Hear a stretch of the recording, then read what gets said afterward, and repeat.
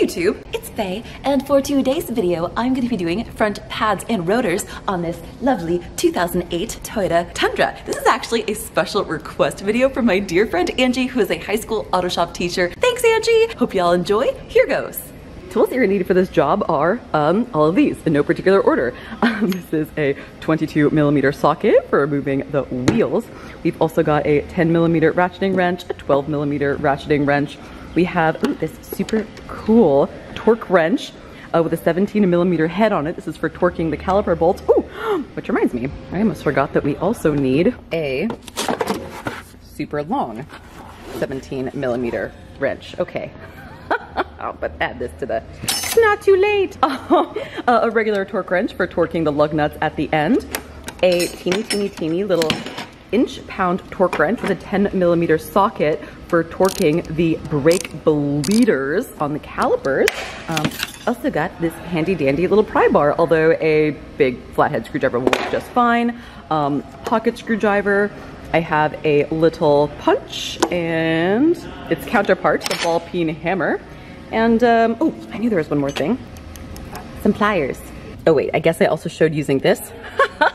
and one of my little torque sticks, the 80 foot-pound torque stick. Other things, fluids, just some brake parts lubricant, also some red Loctite, and also some anti-seize, and plenty of brake clean. Oh my god, I have to stop this for a second right now because I just realized that tool totally made it into the video, but somehow did not make it onto my tool list here, so I use this. Little wire brush, a little piece of sandpaper. This is some well-loved sandpaper, but it's purple. And then this is just a well-loved 3M Scotch-Brite sort of pad thing. So that is everything that I used for this brake job. All right, let's get to work. Let's get this open. Because the first thing that I'm gonna do is scope out the level of the brake fluid. And actually on Toyotas, you never really want to adjust the level of the brake fluid. I've seen a lot of people like, I just topped off your brake fluid. Don't do that on Toyotas. In an ideal world, the fluid level actually reflects the brake pad level.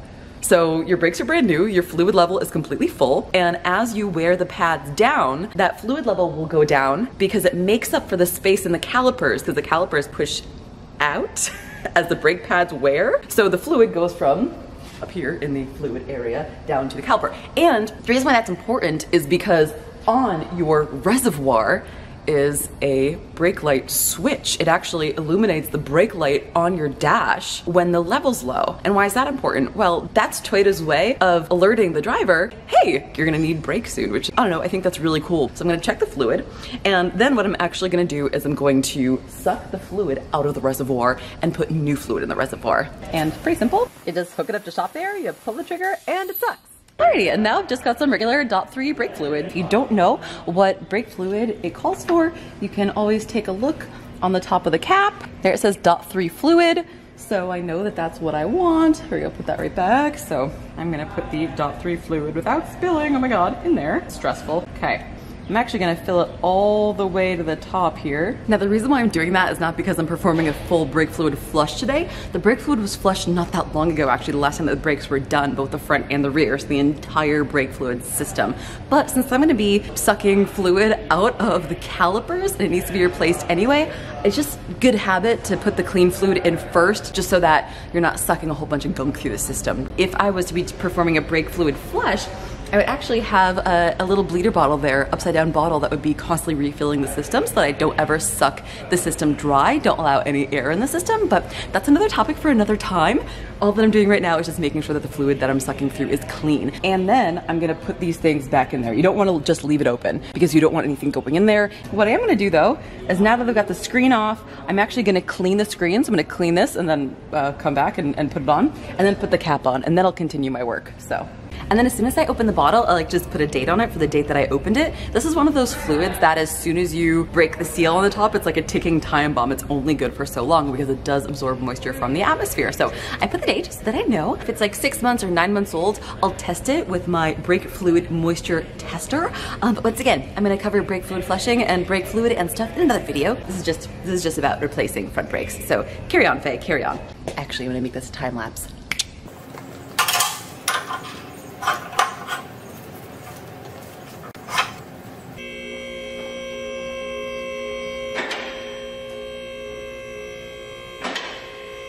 now I've got my 22mm socket to remove these wheels. Most larger Toyota vehicles use a 22 and the smaller ones use a 21. So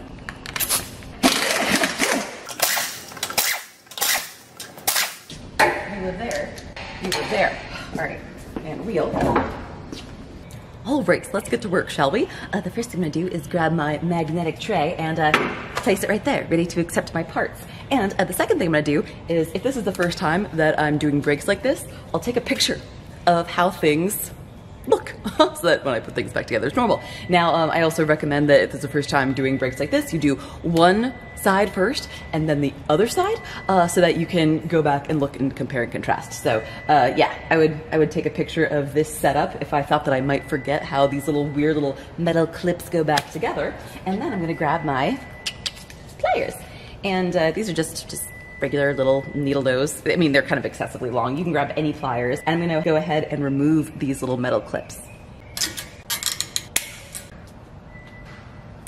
And now I've got my well-loved ball peen hammer and a little punch. And there are two metal pins right here.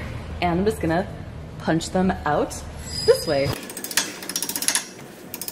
And we're gonna get back to these guys later, because you obviously don't want to leave them like this. So now that I've got my brake pads loose, I'm gonna go ahead and remove them, and I'm gonna do so by utilizing my nice little teeny tiny pry bar, but a flathead screwdriver that's fairly substantial would work fine as well, and my 10mm wrench, along with a pocket screwdriver and my handy dandy bleeder bottle from Capri Tools. I love this thing. This actually, I've just got a little bungee on this, and there's a perfect spot where I can hook it up in here. So here we go. And with my pocket screwdriver, I'm just popping the little cap off of the bleeder that's on the top of the caliper. Dust cap, dust cover. Stick that right there so I don't lose it. And then I'm gonna hook up this end to the bleeder like so. And now I've got my 10mm wrench, and I'm going to loosen the bleeder. Here we go. And with this being open, now I'll actually be able to push the fluid out of the calipers and release these brake pads, which are stuck in here right now. So I know I'm gonna be replacing the pads, and I know I'm gonna be replacing the rotor, so I'm not worried about causing any damage here. And what I'm gonna do is use my nice little pry bar, and you don't wanna shove this in because you can cause damage to the caliper pistons, so you wanna be fairly gentle. But what I'm gonna do is I'm gonna pry up against the inside of the caliper and the outside of the brake pad, and you can do this on either side. By me doing it on this side, I'm pushing in the caliper on this side, the caliper piston, and you can watch and see the brake fluid come out. So there, and that loosened up one pad.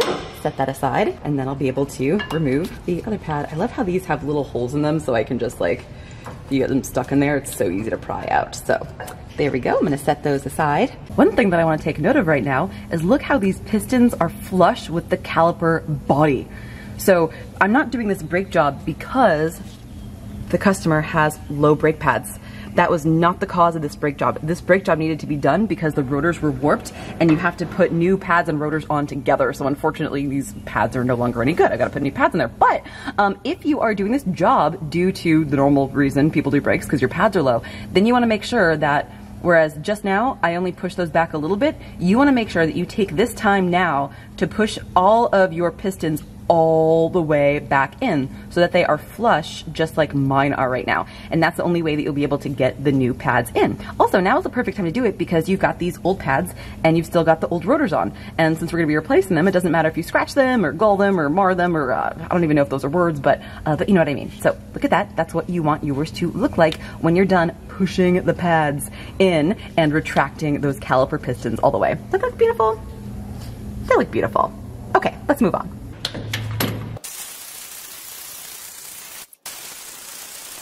And then I'm just clearing the hose so that it doesn't spill any more fluid. You don't want to spill brake fluid anywhere because it's like, it will destroy paint, it will destroy anything.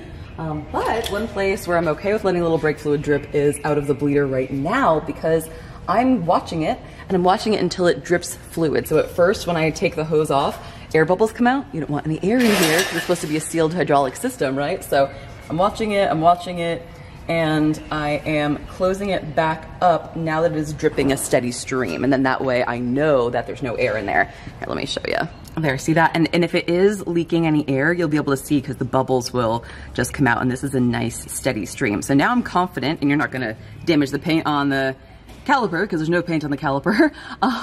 So now I'm just gonna be tightening this back up. Perfect. All right, so now that we've got our brake pads out, it's time for me to remove the caliper and remove the rotor. So, looking on the backside of the caliper can be a little confusing because there's like a ton of bolts going on. And in this particular case, it's super cool because you only really need to remove 2 bolts and this entire thing just slides right off. So before we do that, however, make note that there is a solid metal brake line here. And then this is wobbly. We don't want to bend, we don't want to kink this. So the first thing I'm going to do is undo this bolt right here and free up this bracket so that when I move around this caliper, I'm using this flexible hose for my motion. I'm not bending this line. Got a little bit of leverage because I don't know who put this on last and if it's going to be problematic. So give myself a little leverage. Okay, and it was fine. So switching over to my ratcheting wrench, make this job a little faster. Could be using power tools, but I really like hand tools whenever possible because then I can actually feel it. So put this bolt right here in my magnetic tray. Sweet, and that is loose. All right, so after loosening the brake line bracket, I'm also gonna be loosening this wheel speed sensor wire harness connector. Oh, someone, I guess, already broke it. That looks like a little piece of zip tie where it connects up here. Okay, so my little needle nose pliers, and just give it a little squeeze and a pull. That's pretty simple and straightforward. You see how it's got those little tabs? It's essentially squeezing on them as I pulled it out. So that's that, and now this is nice and loose. Now, one cool thing about the Tundra is that it's got this big beefy lower control arm, so I can actually just set this caliper there after I remove it. If I did not have this situation going, I would be using one of these very fancy old coat hanger pieces. Because you don't ever want to just let the caliper hang by the brake line. Typically when brake lines fail, they fail kind of on the inside rather than the outside. Sometimes when inspecting them, we can see that there's like, you know, a bunch of cracks on the surface and stuff like that. So like we can see if a brake line is deteriorating externally, but we can't see if a brake line is collapsing internally. So you just don't want to do anything to damage your brake lines. So if I was going to be letting this hang, or if there wasn't a nice place for me to just set this caliper down, I've got this lovely little hook, and you can hook that up here around the upper control arm. But of course, once again, be careful of the lines. You could also hook this onto the coil spring and then hook the other portion onto the caliper itself. But like I said, in this particular instance, I'll be setting it right there. So this is not necessary. But using this brake tutorial for something other than a Tundra, grab yourself a metal coat hanger and hook up your caliper. Okay, now it's time to remove the caliper. So I have, once again, leverage and a 17mm, and I'm gonna undo the bolts that are holding the caliper onto the knuckle right here. So I've got one there, and the other one is down here. I'm using my hand tool because I just want to feel what these feel like coming apart. I want to make sure the bolts aren't stripped. Sometimes people like to put these on with impact, and that was actually fine. There we go, now it's nice and loose. One thing that I'm noticing as I'm taking this out is that, do you see how there is red Loctite on this bolt? Now, if I didn't have an instruction manual in front of me and I saw that, hey, these brakes have been breaking really well for a long time, I'm gonna try to sort of emulate what was there before. So looking at this bolt, seeing that it is red on there, I know that I'm gonna have to apply some Loctite, or at least the previous owner did, and better to do what works than to skip a step. You can learn a lot from just paying attention. So now I'm gonna move to the upper one, and once again, that was nice, and no one over torqued these, which is kind of rare. Usually people over torque everything. Now at this point, now that it's loose, you can absolutely just go in and remove it. But here's my little battery operated impact, and I have a 17mm wobbly. But make sure that you're supporting the caliper, because at this point it's loose. So even as I remove the bolt with my power tool, I'm supporting it the entire time. And now gently rotating it and setting it right here. And it's actually, once it's there, it's not going anywhere, okay people, it's fine. So now let's remove the rotor. If you live somewhere like up north where there's a lot of rust and salt and stuff, then sometimes removing these rotors can be a giant pain in the butt. So what I will do is I'll just go through and put all of the lug nuts back on just to protect the threads, and then I'll smash it with a giant sledgehammer. And I'm not just gonna smash it on the outside, although you can do that too. Remember, we're gonna be replacing these. That's the reason why we're removing them. So if we damage it, it's okay. But I'll actually smack it in between where the lug nuts are, because where you're gonna be breaking up the rust and the corrosion that's keeping it seized on there is right around the hub portion here. So in this case though, this just came off really nicely. Lucky me. Okay, a little side note here. If you have a problem with your rotors seizing onto the hub, put a little anti-seize around the outside like that. So I'm gonna take this, and I'm not just gonna throw this into the scrap pile. I'm gonna take this and compare it to the new one that I have that's gonna be going on here, making sure that they're exactly the same. Same diameter, same thickness, same bolt pattern, same depth here, you know, do a really thorough visual inspection, because it would just really suck to put everything back together and realize that the brakes don't work properly, or like things don't fit properly, and you wonder why. So don't skip out on these little steps and these little comparison stuff, especially when you're first starting out, because it can save you a lot of headache in the long run. So, like this. I'm actually gonna keep this cardboard on the ground. I'm gonna take my new rotor and place it onto the hub. Okay, I know what you're thinking. That's not the right way, Faye. No, I know. I'm about to clean it. So these actually come saturated in a special coating to make sure that they don't rust while they're in storage. So I'm gonna use this to keep my floor clean. And I'm gonna clean off these rotors. Now, there are a lot of different ways to clean off rotors. I'm using brake clean. Deal with it. So I'm going to wash these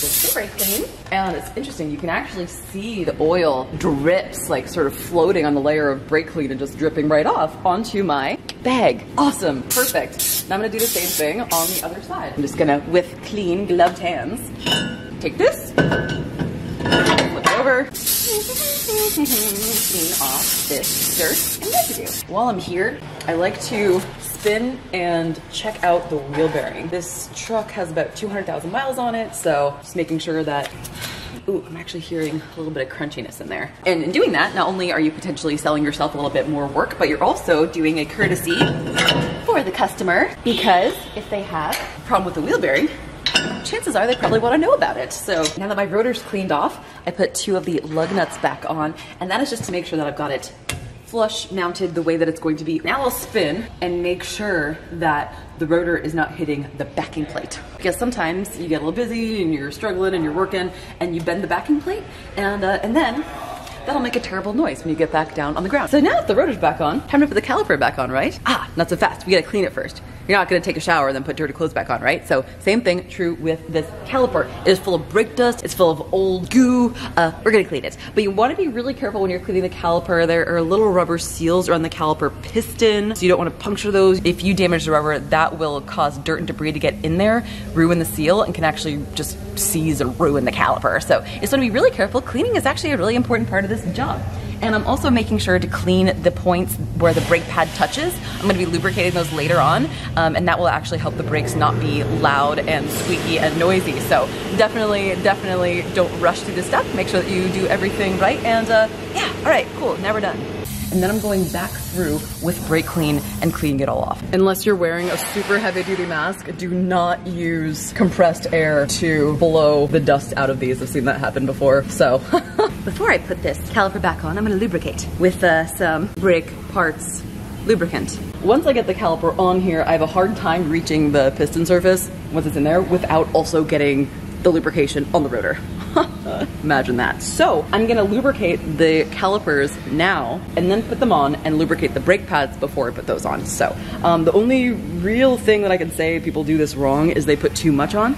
And it's tempting because you really want these brakes to be quiet. But if you put too much of the stuff on, then just think about it. It's just gonna like collect all that excess brake dust and like road debris and stuff. And then you've got more crap just like building up in there. So you wanna be conservative with this stuff. So it's purple.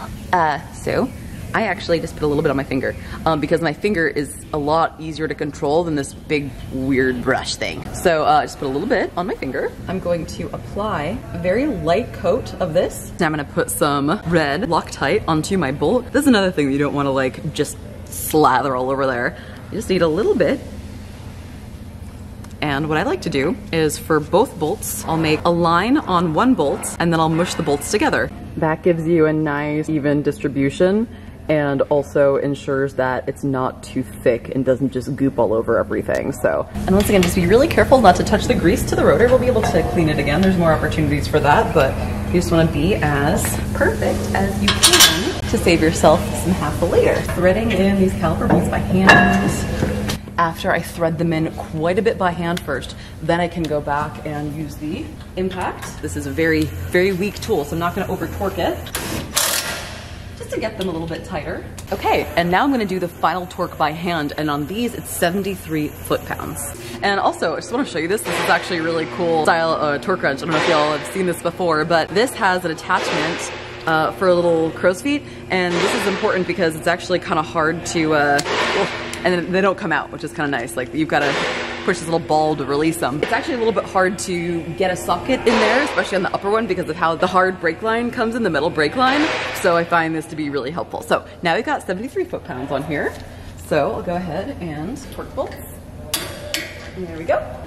And there we go.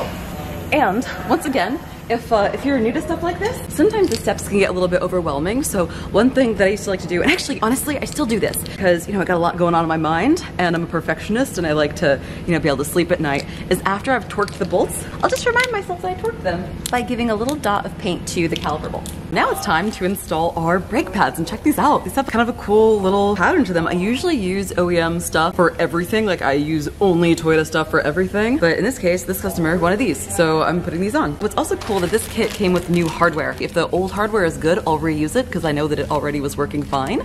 But if it seems like it's just not up to par, then I'll forgo it and use this new stuff. So this is cool.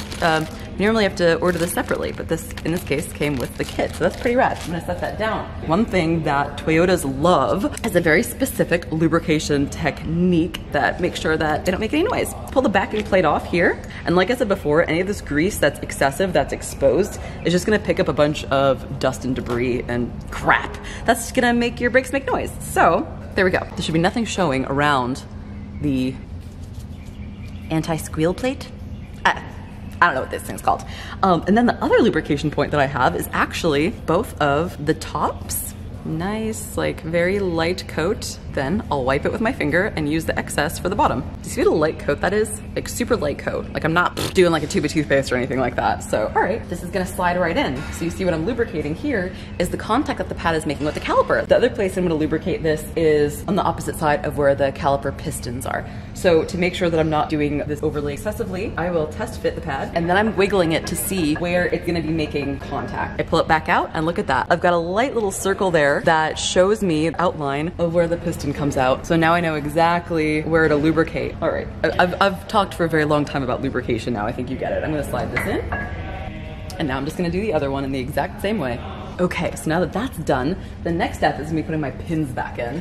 And if you remember from earlier in the video, these pins are a freaking mess. Look at them. They are dirty and gritty and rusty and full of a bunch of nasty. So I'm gonna take a little Scotch-Brite pad and some brake clean and I'm going to clean these up. There we go.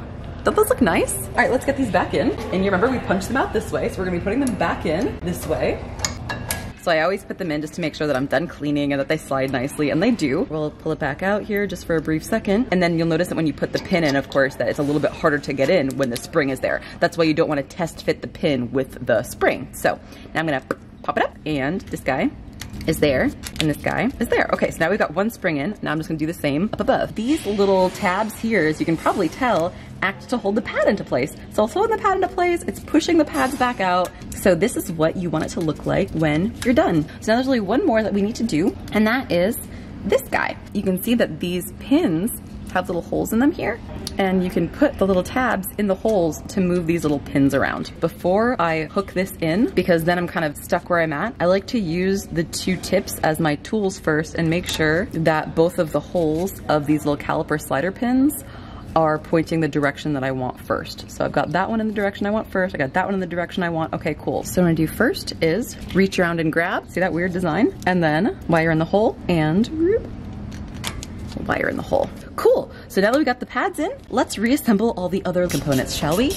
And now this one I'm not torquing a specification, I'm just sort of doing it by feel, good and tight. Now I'm just gonna be replacing the little clips in the wire harness. All right, so we're bolted up here, and I got this guy back in place, and I got this guy back in place. This torque specification for this bleeder screw is only 7 foot-pounds, and I don't have a torque wrench that goes down that low. So I'm using an inch-pound torque wrench. I'm gonna multiply 7 by 12. I'm gonna do 84 inch-pounds.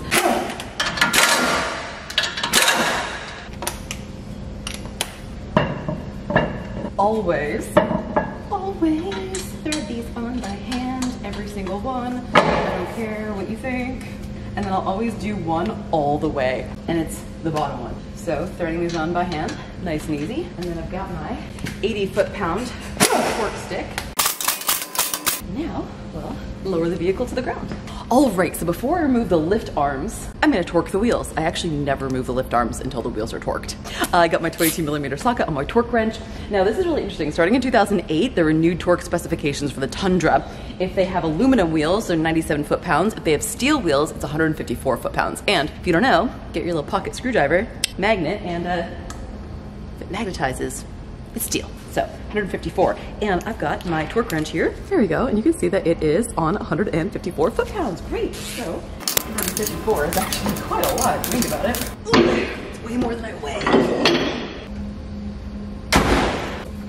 Get a fresh set of gloves for my customer car. And oh, can I just show it?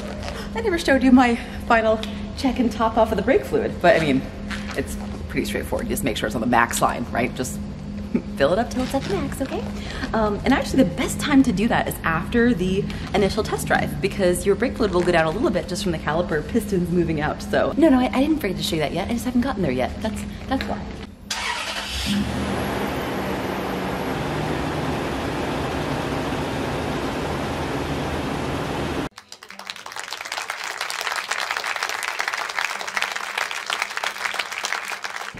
Thank you so much for watching. I hope that you enjoyed this video. And if you use my videos in your high school automotive classroom, let me know in the comments below. Or if you just like use them for your own DIY stuff. I always love reading those comments. They make me feel super good and like I'm doing this for a reason, that I have purpose. So yeah, anyway, thanks for watching and I will see you in my next video. Okay, bye.